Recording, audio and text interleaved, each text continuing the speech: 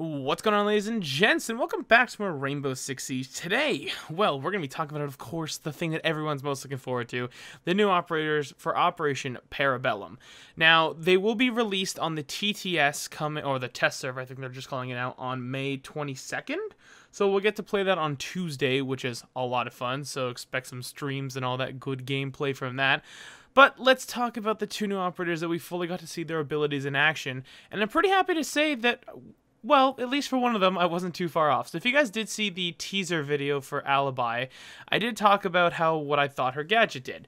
So they were keeping still with the theme of global abilities, but they changed how they work. And in a very good way. They're not as blatantly broken as Operation Chimera was. So Alibi throws down these the Prisma gadget trap kind of thing, and when the attackers shoot it or touch it, you get scanned like Jackal. Like Jackal would be scanning you except from defense. So you get scanned, the person has to run away, and then Alibi, being a 3-speed operator, can chase you down like a psychopath and murder you. So of course this does lead into a lot of baiting, a lot of, other stuff. So of course promoting teamwork, synergy, of course, have someone on the flank, have a cav come around, sneak a couple shots in, 99 damage, you're down and out screaming with an interrogation going down. They can be disabled by shooting the base of their feet. That's how you destroy them. They can also be shocked by a Twitch drone. A Thatcher EMP will temporarily disable it, and Glaz can look right through it with his thermal scope. Things to also note about them: they can't be seen, or the way you tell the difference between the decoy and her is that the decoy will always have the default gear on. So headgears, body plate, all that will always be default, as well as she'll always be holding the MX4 Storm SMG. So if you happen to notice in the drone phase that the Alibi has the fully automatic shotgun on and maybe a different body gear, it will kind of give away what their change is. So it might be more beneficial to actually run the same gear as the decoy, just because you want to play to the best of your ability. Obviously, run attachments on your gun. You don't want to sacrifice too much, but that is something nice that we can add to the gun, which, or add to that gadget, which is very fun to look forward to. So there's other things that kind of come with her ability too. You can throw this gadget outside, and it apparently cloaks anyone. It says you're detected, but you're hidden by the decoy. So it doesn't tell you who's actually outside, or it kind of hides you in some sort of way while you're outside and this gadget's going around. That's pretty impressive if you ask me. You don't have to be scanned, or you can't be seen, and it allows you to essentially play dummy and possum. Now this ability will go away after 10 seconds of the gadget being outside, which is quite unfortunate, but at the same time it's not unfortunate because it's called game balance. So yeah, so it's almost turning the outside area and runouts into an actual objective playing field, which is pretty awesome.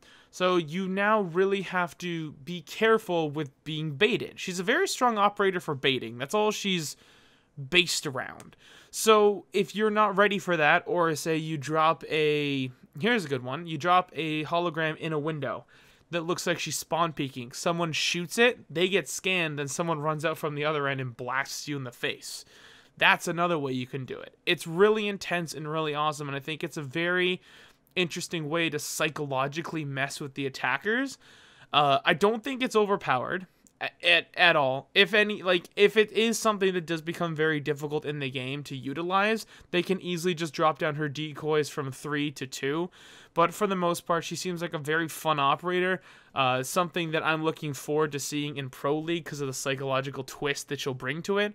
And just overall, really, how people pay attention and how sharp your reflexes really are from bottom to top tier. This will definitely be an operator that in low tier, like the very low skill players, will suffer from, because they're just going to shoot everything in sight. And then I believe in high tier play, we'll mostly see them in positions for head level, like smarter spots, like I was saying earlier, like having them look out a window for a spawn peek, or having them in some sort of head glitch and look like they're holding a pixel peek angle. Really exploit people trying to be exploiting, you know what I mean? And stuff like that. So you have someone trying to hold a pixel angle, put a decoy there. They shoot the decoy, they're scanned, they now lose their advantage. You can really put a lot of power and intel into a person's hand with Alibi, and that's what these two operators are based around. So, speaking about Intel, let's talk about Maestro. Maestro, the wonderful, jolly man that he is a 3-armor operator, so he won thick boy, as they said at the panel. So, Maestro's ability is that he puts down this thing called the Evil Eye. It is a super bulletproof camera, what they're testing on the TTS and will be brought into the next patch. We'll be looking at that, and then what it does is you can see through smoke. It will only be temporarily disabled by a Twitch drone or a Thatcher grenade. So this will allow Maestro to essentially have an ultimate anchoring position. This will allow people to see the plants going down, to see the glasses peeking. Now what you're thinking, okay, so it gets destroyed by a Twitch drone and EMP. Like I said, not on the start, it's just disabled, like kind of a static field, like the yokai drone.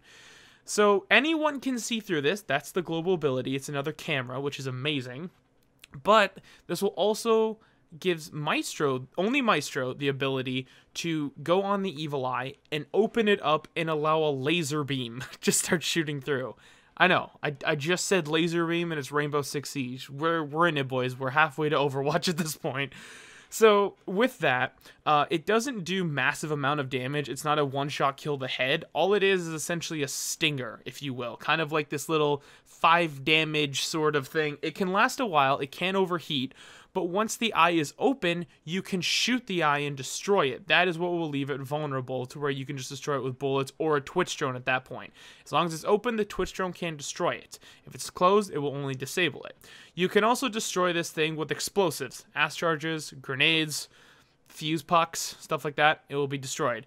Also, Sledge's hammer. You can walk up and bring him to the slam, if you will. It's kind of a nice little buff to Sledge. Really helps countering that intel operation. Something pretty, important, if you will. So Sledge has some use, and, it allows him to actually get use out of his 25 hammer swings, if you will. But other than that, he looks like a really fun operator. Now, the main thing to notice about him is that his guns. Barring the very strong pistol, they both get a Magnum and then a revolver shotgun that can really open up holes in walls, which I was looking forward to.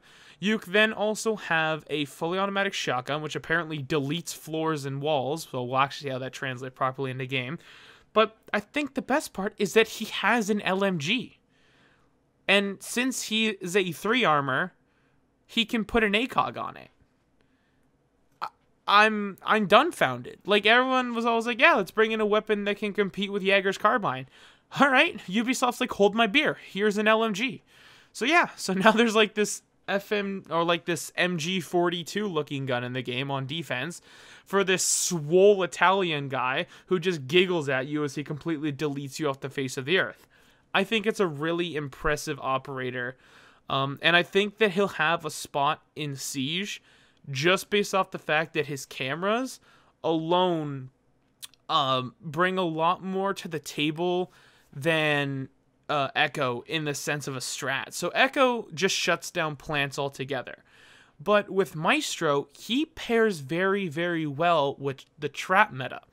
You dwindle down the health enough of the offensive team to the point where Maestro's camera can shoot that person dead or take them off enough to the point where, like, oh crap, I'm about to die because there's a laser beam shooting at me. I need to stop it. You're harassing the plant. You're stopping the plant. Smart players will know, okay, the laser beam's shooting at me. I don't need to worry. I can keep planting, right? Okay, keep planting. You'll be fine if you're at a good enough health. Well, if you're at low health and you go for the plant like a lot of people do, you're going to get zapped and you're going to get roasted. So resetting health is going to be very, very important. This is potentially even where Finka now becomes more of a reserve role. Hey, I'm going to go plant. Well, I need to drop a heal so maybe I can hold out against Maestro's lasers because I'm low in health. But if they have a smoke and you're Finka boosted, you're in trouble. So it opens a lot of gateway for trouble and a lot of gateway for reward, if you will. So if you're pairing with a team that can dwindle the enemy's team's health down enough to where your cameras can win, that's pretty impressive. They're not offensive weapons as a whole. They're harassing weapons, but they're definitely weapons that's kind of like when you're low on health and you get hit by a Legion mine and you're like, oh shit, you know what I mean? Kind of puts you in that moment, but this time it's a laser, you know what I mean? And the window on it does close very slowly, so you can take out the thing very quickly. So if you do have another man alive, you might need him to stay and watch and protect, you, and make sure that camera doesn't zap you. Or you're going to need a Thatcher who, when you go to plant, maybe now it's no longer smoke grenade, plant. Maybe now it's smoke grenade, flashbang, and EMP to disable all the gadgets around. That seems like something that's going to be brought into fruition. Thatcher might need later on a buff to where he'll need another EMP grenade, or he'll need a way to, or you're going to have to play smarter as a Thatcher, just to have enough competition to shut down all the stuff that will harass your teammate from planting. It's definitely becoming a more and more team-based orientated game by each and every patch. The problem is, I think, is that the player base themselves aren't going to be up for the task at hand to handle this, and then Ubisoft might have to come in and dumb this down because people simply can't handle the fact that you need to learn to cover your teammates instead of just going for frags all the time.